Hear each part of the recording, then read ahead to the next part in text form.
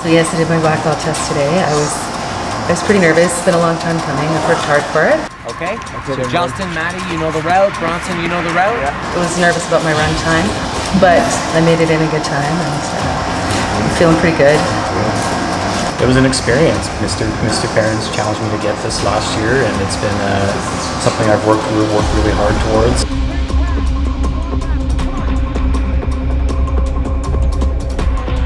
I thought that the run was going to be the hardest part, but it was actually the sparring. Mitch, Monica, Daniel. And yeah, this year I took my black belt test, and it was an experience. Okay, ready.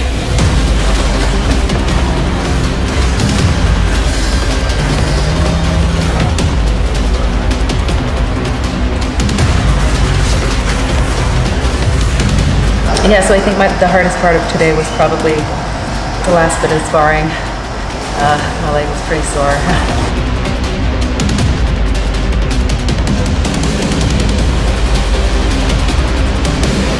Getting a bloody nose, my left leg kills right now, but it's all good. It was a lot harder than I thought in my mind. I thought I would be able to do certain things, but that's part of it. Part of it's the adversity and the challenge, and you know, facing those elite guys that came in to help them.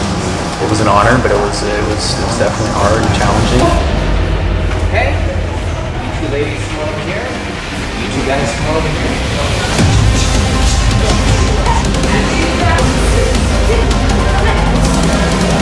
It's mind over matter. You train hard, and you keep your head in the game. There are times you're going to doubt yourself. It's perseverance. You need to deal with your mind, and your mind will deal with your body.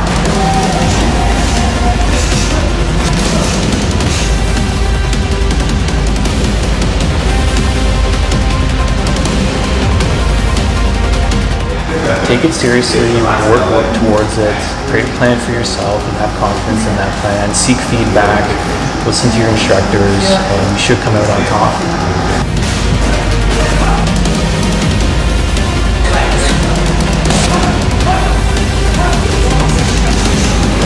And I think what makes Perrins so special is the instructors and the group of guys that we have here. It's almost like a family.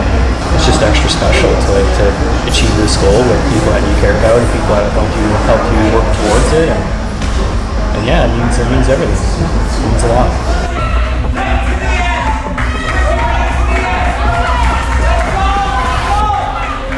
Just do it. Just go in there. Then just sign up and show up for the first class. That's about the only thing I can tell you. That's it. You just gotta want to do it.